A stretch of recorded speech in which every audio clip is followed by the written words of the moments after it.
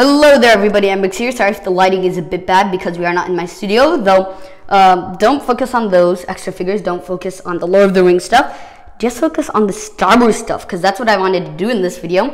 I just had so many stands, and really I'm mainly into Lego Star Wars, or I was for the last couple of years. Just like this year I've opened my mind to other themes, but one whole table is just full of my kind of Star Wars minifigures. So let's do a tiny collection overview of this. So here we got the kind of Empire, we got the Sith stand, the stand from Rogue One, you got a bunch of droids, and then you got the whole kind of Imperial army. And my cord just got caught on an Ewok spear, but anyway.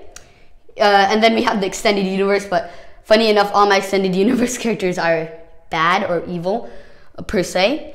And then we go into the good guys. We got the kind of droids, all the heroes like Luke, Leia, Chewbacca. And then we have the rebel army, the Ewoks, which I include as rebels, and the U-Wing people.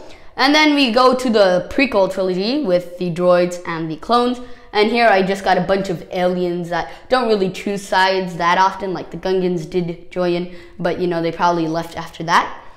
And then I got a little bounty hunter place right here. But then we move on to the trilogy we are currently on with the First Order right here, looking very nice. Oh, we got all the Jedi here, so all old Jedi, even Luke, because, you know, any Jedis I put in here and not in this kind of place. And then we got the new heroes and the new army for the Resistance. So, yeah, that is my whole kind of Lego Star Wars minifigure collection, but let's try to get it to focus. Sorry, I don't know why it's so bad, but I hope you like this video. Please subscribe, leave a comment down below, and I'll talk to you again soon. Bye.